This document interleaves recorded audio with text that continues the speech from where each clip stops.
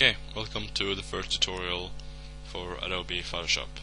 This is a picture I have made now with the use of layers and layer blending options and stuff like that. We're going to make a new picture.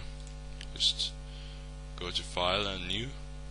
Make a new picture with a width of 400 and a height of 200. Click OK and just maximize this picture. Now go to click the gradient tool and just go up here and make. You can go to the gradient tool and go up here and click this to make a new pattern to make layer with. Just click new if you want to make your own. Here you will see you have on the top here all these points. You can click wherever you want here to make a new opacity point. On the top these are the visibility, opacity, and on the bottom is a fading of all the colors and stuff. So we are going to, let's make one in the middle. Let's have it dark red, something like that. Make this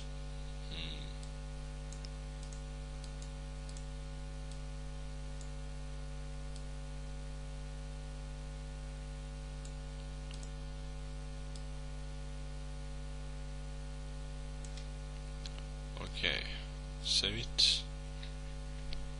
XD, woohoo. Okay, and just make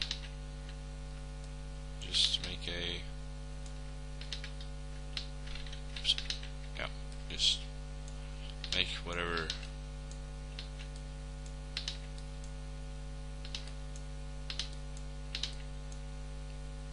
something like that. That's nice. Okay, when you made your gradient, click hold down Shift and Control and click N to make a new layer. You can also click this button here which says create new layer, or you can go to layer here and new and layer. So no matter what you do, you'll come to this dialog box here. You can make it a mode, you can make it an overlay, a lighten, color dodge, a multiply, a darken, dissolve, anything. Now we're just going to leave it as normal, have it an opacity of 100, and write just leaves.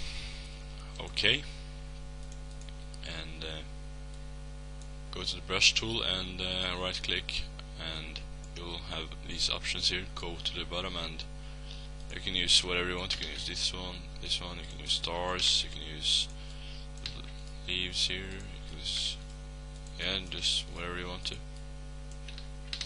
Let's try to make a one with grass here. Just paint some grass. Okay, let's see.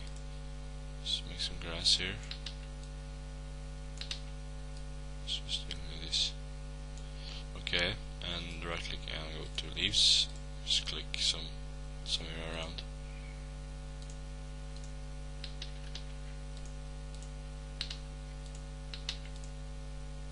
That's nice. Now we'll right click and choose. Actually, we're going to make a new layer for these leaves. Let's go here and go to layer properties for leaves and write grass. Just have a green color so you know. Okay, just make a new layer. Write falling leaves. Just right click and go to. Sorry, okay, let's make just some leaves here. Just click somewhere random here.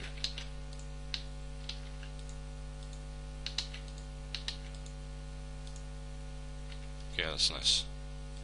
Now you can see you have first the background, then the grass, and then the falling leaves. Go to the falling leaves and go blending options. Turn on drop shadow, inner shadow. Let's just have a drop shadow. Let's have a distance of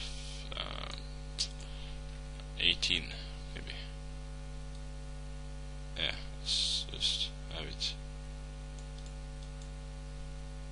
Then go down to pattern overlay.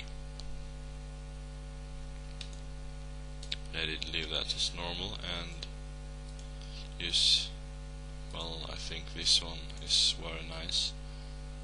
Use that one as layer pattern overlay. Scale it down as to around 30 in scale. Just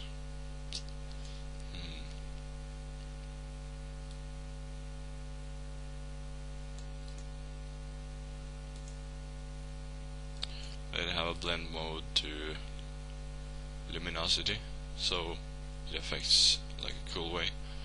So now you'll see it has shadow to the background here, and let's just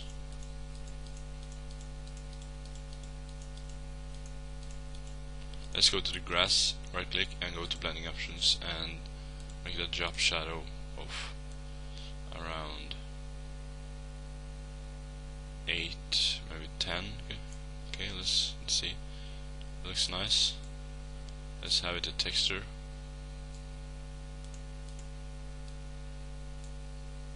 Let's drop that below and I will go down to pattern overlay and let it have a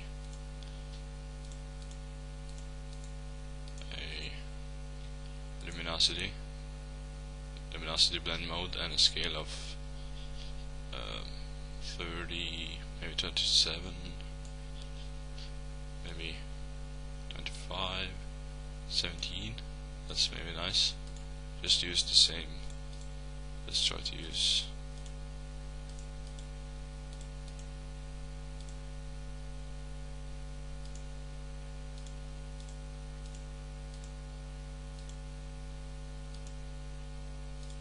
I like that one. Okay, let's try to use this one.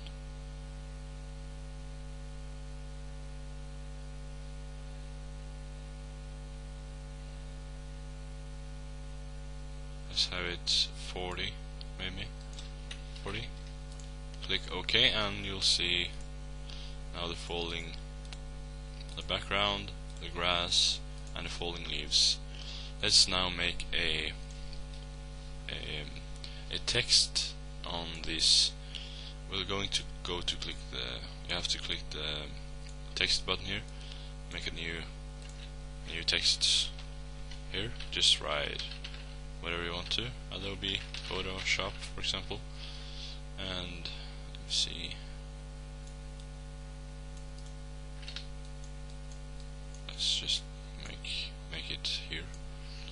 Let's have a white color, maybe a light green color, maybe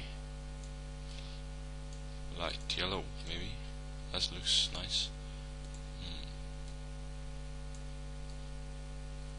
Black, I think black is quite nice in this case. It's got a lighten up, so okay, this is going to show up really. Okay, when we have the text here, let's make it the top of, just maybe around here or something. Now you'll see you need to place the background at the bottom, which can't be anywhere else, so that's just stupid said. Actually you can unlock this, I think.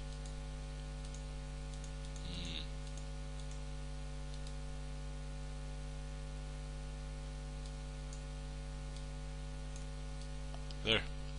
If you convert it to a smart layer you can actually move it. Okay, anyways. You'll see the background, the grass, then here comes Adobe Photoshop logo and then the falling leaves on top of that again.